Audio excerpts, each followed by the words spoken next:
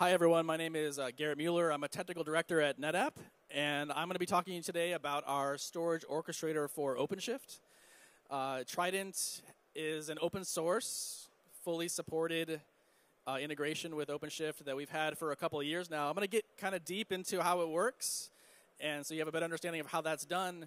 And I'm going to talk a little bit about what we've learned just running an application in OpenShift, which we've had to do. That's how Trident works.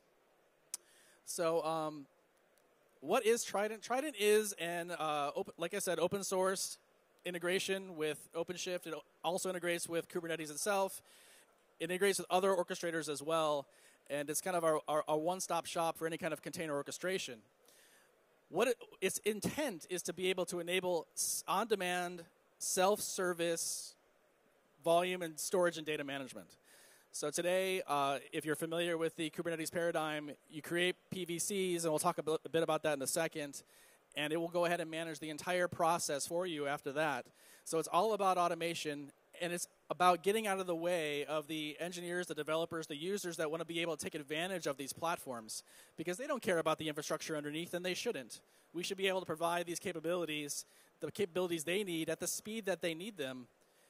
And then the second important bit is how do we provide those capabilities in such a way that we can also protect the infrastructure from those users so that they don't overrun what's available, they don't impact the other users of the system at the same time. And so a big part of what we're doing is we're enabling administrators to model classes of storage and restrict things in certain ways that align with what they actually have on hand and what they want to allow their users to be able to do. And the whole thing is automated, end-to-end.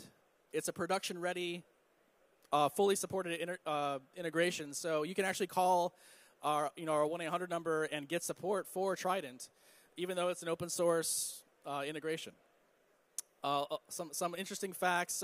It's shipped in 2016, so it's been around for quite a while, especially in this space. Based on technology that we built in 2014, we started off with some Docker integrations very early on. It still supports Docker, but more and more our customers are moving in that direction, in the direction of OpenShift, and so we have to make sure that we have it supporting that as well. It was actually the first controller-based external provisioner for Kubernetes. It's not a standard plugin, and I'll talk about more about what that means in a second, but it really is a very intelligent integration that watches what the API server is doing and can respond in kind, end-to-end. So it has a really full, comprehensive understanding of what the cluster is doing and what people want from it, a lot more than you would get out of a standard plugin. And it supports all of our storage platforms, and in fact, it can support them all at the same time. So I'm actually going to go pretty deep here into how it works. So this is Trident and how it's deployed. It actually deploys as a deployment in OpenShift. It runs as a pod inside the environment. It has its own backing etcd store to keep track of the metadata that it needs to keep track of, which is understanding of which volumes is provisioned, how they're going to be managed, and so on and so forth.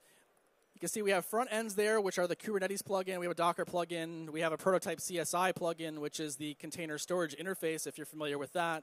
So a big part of what my team does at NetApp is we work in open source. So we work in open source communities. We work upstream in Kubernetes. We work upstream with the CSI community as well, helping evolve these paradigms. And on the south side, you can see we have all of our different storage platforms. We also now support cloud volumes. You may not be aware of this, but if you're familiar with NetApp, you know that we're known for the data center. You've got all these, big iron boxes that can do that. And we still do that really well. But we also have virtualized versions of all of our storage. And we also have cloud volumes now as well. So we are the first-party NFS service in Azure. So if you actually go to Azure and go get NFS storage, you're getting it from NetApp. We're running the service for them. It's not like a marketplace add-on or something like that. It's the native service from Microsoft. We also just announced this morning we're doing the same thing with Google. So you can go ask Google Cloud about that. We're providing the NFS service for Google as well. So Trident can actually orchestrate the provisioning and management of all of that different kinds of storage and do it all at the same time. So you can imagine that over time, we start to understand a lot about what the storage is, where it is, what you're trying to do with it, in all of these different environments. So we start adding capabilities. Like we're the first ones that were able to unlock the ability to use native cloning in OpenShift. So what you can do is actually in your PVC, when you're creating a volume request, you can say, I want a PVC from an existing PVC. Under the covers for the platforms that support it, we can do an instant clone of that data set, no matter how big it is. So it's very powerful, especially in like CI/CD scenarios. So one level deeper, just as I was talking, so Trident is a controller. It runs as a pod in an OpenShift cluster in a deployment. It gets its HA that way, just like your other applications would. And what it does is actually listening to the API server, waiting for PVCs to show up that it needs to provision. And what we do is we say, okay, here's a PVC that is against a storage class that we understand, and we'll go ahead and create a PV and the backing storage, and then hand that off to OpenShift. OpenShift will then take it from there. It will mount the storage when necessary with the individual pods that require that storage, and then we can go ahead and manage the entire life cycle of that storage on the other side. So it's very powerful, but also completely invisible to the end user. All they see is I asked for a PVC, and I got a volume right away, just like they would expect if they were running in a cloud platform. So the way that storage classes work is you can have a gold, a silver, and a bronze class, for example. You can name them whatever you want. And the way this works is you'll actually configure Trident as a Kubernetes or OpenShift administrator inside of OpenShift itself, and then tell us what these pools mean. So gold might mean it's on SSD. It might mean that it has an IOPS level of, let's say, 15,000 IOPS or 20,000 IOPS or something like that. There are going to be properties that are metadata inside those storage classes that the users don't see. All they see is the name. And then we actually figure out which pools of storage on the other side. It could be cloud storage. It could be on-premises storage. It could be anything that match those requirements. And then we'll provision one of those for the user on demand. But Trident handles all the automation of that on the back end. You actually will, between the storage class and the Trident configuration, that's where you configure the policies that tell Trident how to automate that process within the boundaries that the business requires. So this is how volume creation works. So a user here on the left-hand side, Trident's running in the middle. I've got an ONTAP and a SolidFire system, which are two different storage platforms that NetApp provides on the back end. And the administrator actually configures storage backends in Trident. It adds one. We add those backends to it. There's a REST interface to Trident. You basically just post those configurations to Trident, and it will suck those in and auto-discover the capabilities of those boxes. Then you define storage classes in OpenShift that consume those backends. Again, very generically. So think of storage classes as a generic way to model storage, and the backends are the specific requirements for individual backends, individual storage platforms. Then we actually detect that the user created a PVC automatically because we're listening to the API server. Then we actually find the storage pools that match the class that they asked for. So in the PVC, they're going to say, I want a gold class. They have no idea that it's Trident actually providing this, and you can have multiple provisioners, in fact, running at the same time.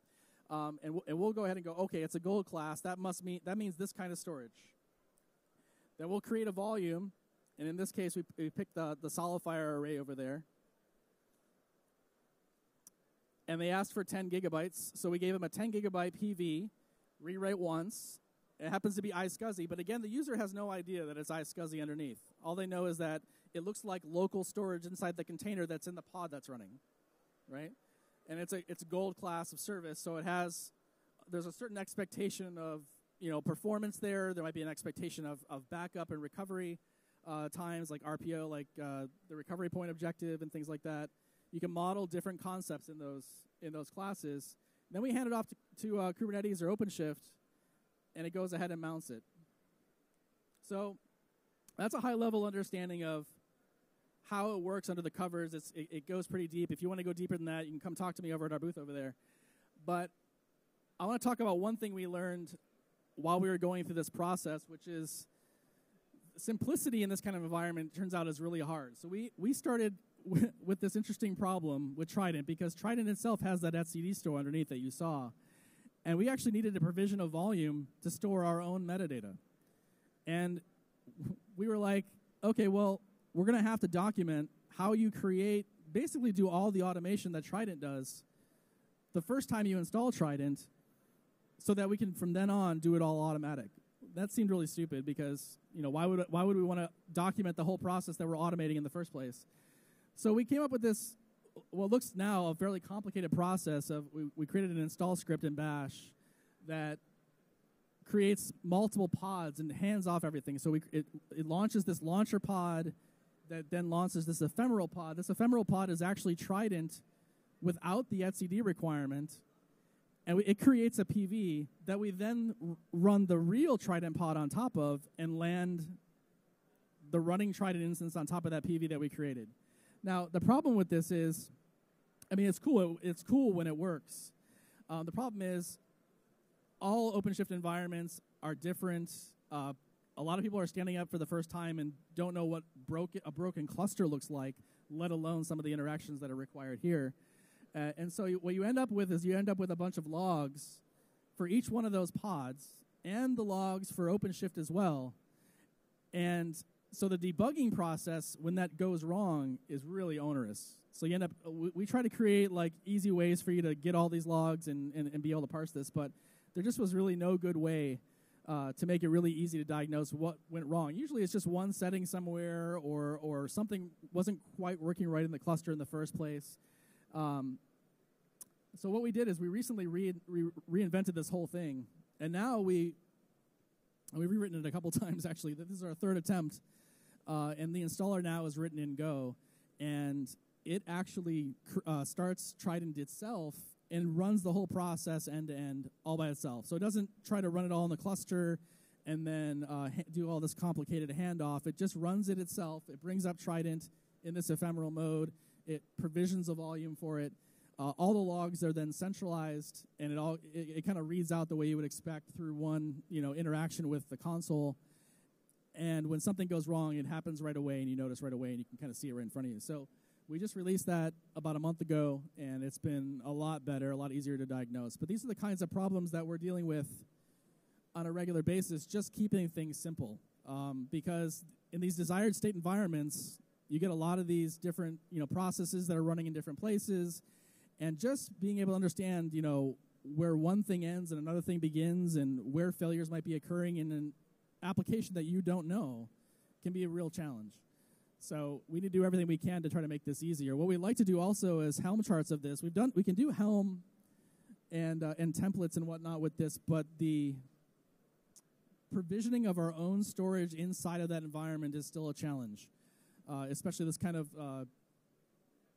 complicated workflow that we need at the very beginning. So we're still working with the community to try to make it easier for us to be able to do that, because we would like a one-click install version of it. It's right now pretty easy. Takes about 5 minutes when you have everything that you need to configure it, but we would like to make it even easier than that. So that's pretty much all I had for this overview presentation. This is our website, netapp.io. This is where you can go to find out all about our open source technologies, our integrations with things like OpenStack, Ansible, OpenShift. We actually have a Slack channel, so if you want to communicate with us directly, we're all out there, and you can chat with us. We'd love to talk to you some more, and that's all I have. Thank you for your time. If you have any questions, I'll be up here.